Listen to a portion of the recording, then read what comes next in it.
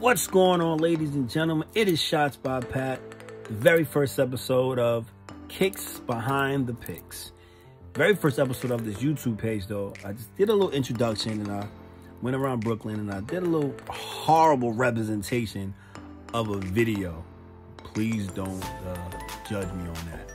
But I took a week to figure out what I want to call this page, and I'm going to call it the Kicks Behind the Pics. So pretty much I will show you guys a pair of kicks that I am wearing that day while I'm doing the shoot. But the primary focus of this page is to show off what I've done. So today I have my boy Chris. We're going to do a shoot later on. But before I do that, I'm going to show you what's in my camera bag for this shoot. Alright, so I'm about to show you guys what's in my camera bag before we head out.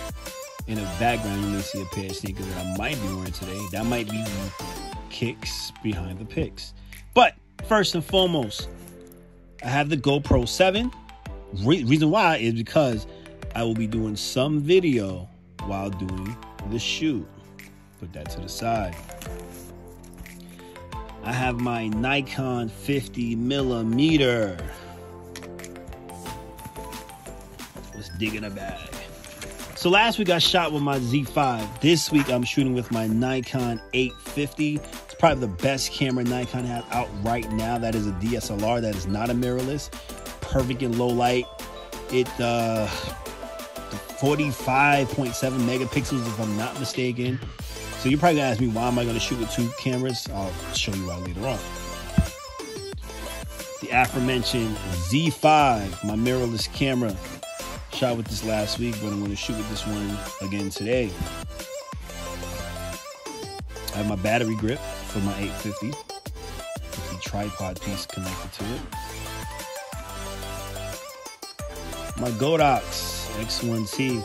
Now last week I didn't shoot with it because I was shooting outside. But being that this is a studio shoot, I will be using this for today's shoot. And last but not least, I have my Sigma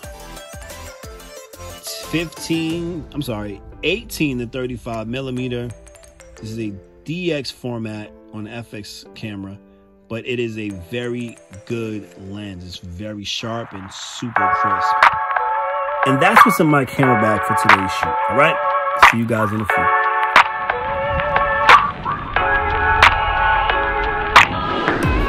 Yo, what's good, y'all? It's your boy Shots by Pat. I'm out here with my good friend Chris G. So you're about to see us do some behind the scenes work. Dope ass studio, you know what I mean? So stay tuned, alright?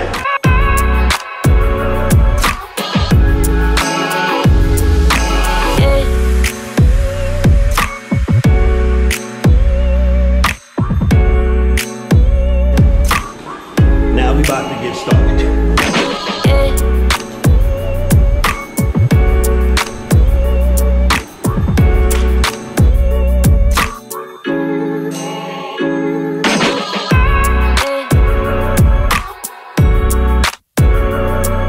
Just wrapped up a shoot with the boy Chris.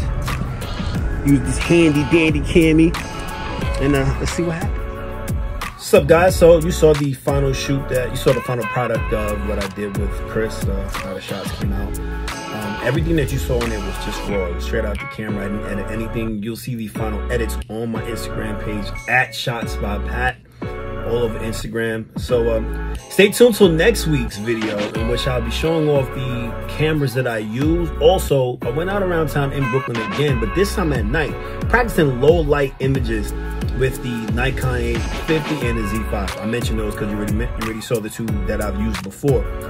And with those two cameras, I've taken pictures with showing low light sensitivity and things like that with the two cameras. So once you see the images that I've taken, then I have them side by side in the video, letting you see what I did with the Z5 and what I did with the 850 to be a much better representation of what I did before at Domino Park in Brooklyn. I'm still in Brooklyn. It's going to be Brooklyn Bridge Park this time, but you see the two images, they're totally different. So you guys be the judge for this. So thank you guys for linking into Kicks Behind the Pics. It's your boy Shots by Pat. You can always find me once again at Shots by Pat.